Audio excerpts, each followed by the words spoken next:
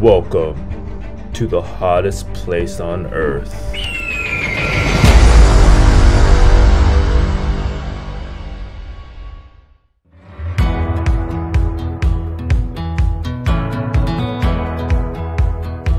The Artist Palette is a technicolor kaleidoscopic display of multicolored rocks in Death Valley.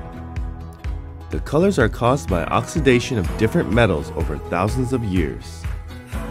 The best time to visit is during sunrise or sunset, when the lighting really makes the colors pop. Coming from Badwater Basin, take a one-way road called Artist Drive, traveling from south to north. There will be plenty of places to pull off and take snapshots of the scenery. Alright, we're driving through the Artist Palette right now. It's 5 miles of road. It's actually called the Artist Palette Road, I guess. It's a one-way road. You can get here if you drive north from the Devil's Golf Course. So this is up north.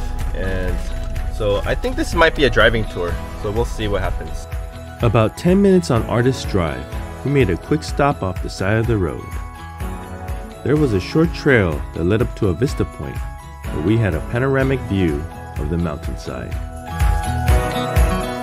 Me and Dylan just walked this short trail up to the lookout on Artist Palette Drive.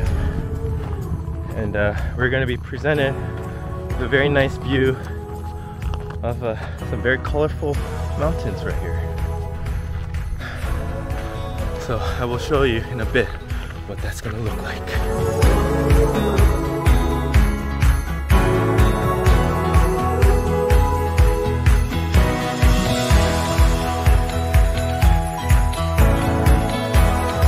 And if you can see, the mountains are different shades of red, green, brown, yellow.